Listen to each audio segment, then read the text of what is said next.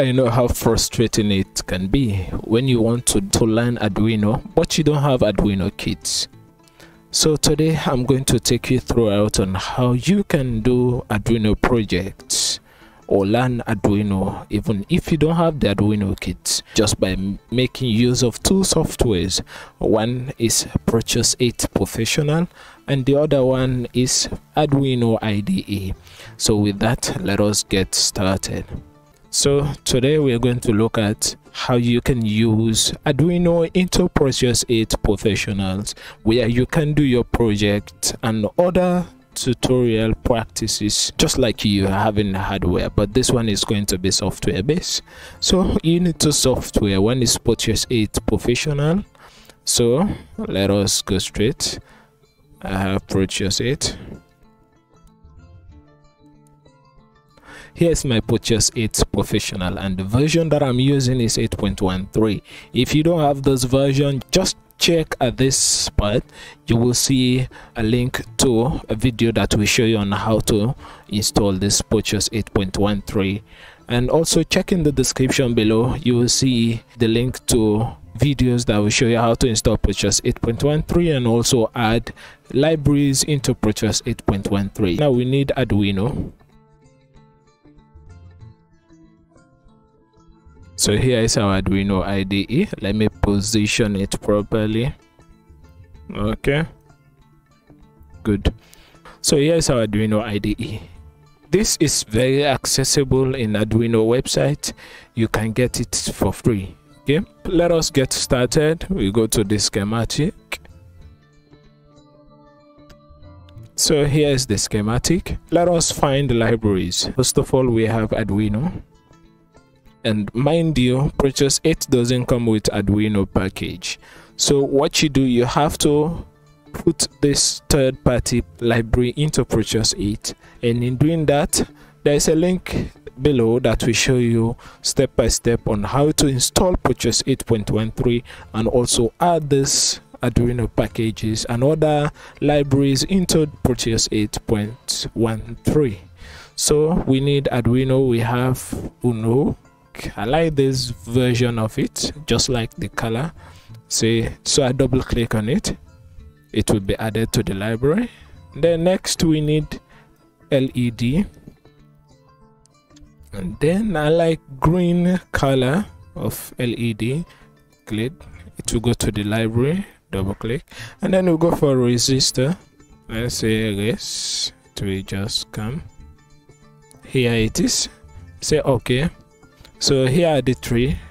We have Arduino Uno, then we have LED. So now let me hook up the circuit.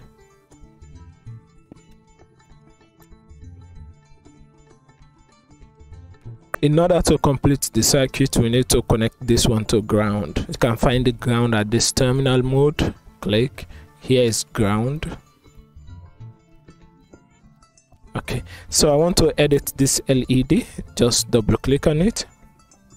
This edit component window will pop up. Just hide some of this. I just want to hide these labels. Say okay. And I want to edit the resistor, so just double click on the resistor. Then I can edit the value from 10k to 230 ohm. Okay, now it's time for us to run our code. So here is Arduino IDE. We'll be programming the Arduino using this Arduino IDE. So here is the void setup, and then here is the void loop. The difference between the two is that the void setup, it's when you put a code here, it will be executed once, and here when you give an instruction here, the void loop, it will be executed repeatedly. Okay, so now the void setup. First, we have to know the mode of the Arduino pin. The pin we connected here is pin 8. We have to know the mode. The mode means whether it's going to be input or output. Input means it is taking instruction from outside, and then output means it is the one giving out instruction, right? So now let me clear this here a little bit and put something. Now let us put the pin mode. We say pin mode. Say the color changes. Mind you, the mode starts with capital letter, and when you write it this way, it will change color, which indicates that yeah, we are good. which pin are we working with? We are working with pin 8. It's the number of pin, comma, and what will be the mode of this particular pin is going to be output. All in cap, close. Let me give you a hint. Don't forget your semicolon. What do we want this pin 8 to do? Let us say digital, right?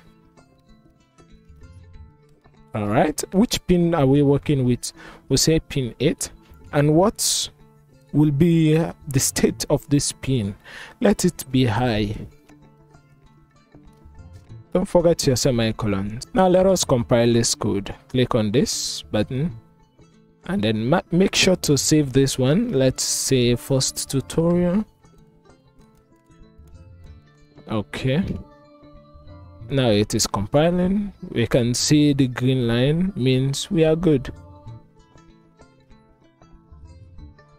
All right, we're done here. Okay, so if you don't have these how do we say, garbage or something, blah blah blah blah, if you don't have it, just make sure that you come to file, go to preferences, click on preferences, then make sure that this one is tick, like this compilation. You click on it, then you say okay and run again, then these things will appear. What are we looking for? We are looking for the hex file, so we can get it at the bottom. If you move this path, here it is .hex. So, and this .hex is in quotation mark, so all the things in the quotation mark we have to copy it, starting from the C, click, go up to this hex. Okay, now I just say Control C, come to this Arduino in Proteus 8, double click, then go to program file, Control V, say okay, and then let us run and see what it has for us. Boom, our LED is on. Right now we've turned on our LED, so now let us try to turn it off. So all you need to do is to copy this, see, say Control V. Okay, so this time around we are going to put it as low. We compile this. After the compilation, you don't need to copy the hex file again. You just have to stop this, stop, and then you play it again. Boom. Now you can see something. The LED is not coming on, but in reality it is coming on. What happened? It just came on and off the first time fast, to the point that our eyes cannot recognize it. So in this state it is off already because this is executed once. After that it's done. So we can give a delay between, let us say delay, and this delay, let us say 200. Now let's put 100 milliseconds, semicolon. Now the same thing, we could do the same thing for this one also. It will be off for the state. Now let us compile and then stop this one. Now let us play. It's on and it's off. You see that? What happened? It has executed once, so you now believe that whatever I put here, it will be executed once. Now let us do something. Clear this part and copy this one we've done here, copy, then put it here, and then let us clear this one at the top. Now let us run this again. Oh, it has. Then we have to clear one of this coil bracket. Okay, compile again. Good. So we let us stop and then we'll play again. Now you see the magic. This one is happening continuously. It will come on for 100 milliseconds, then it will go off for 100 milliseconds. on for 100 milliseconds and go off for 100 milliseconds. So guys, this is what I have for you today, and make sure to subscribe for new upcoming videos, because this is a tutorial and more videos will be coming in the future.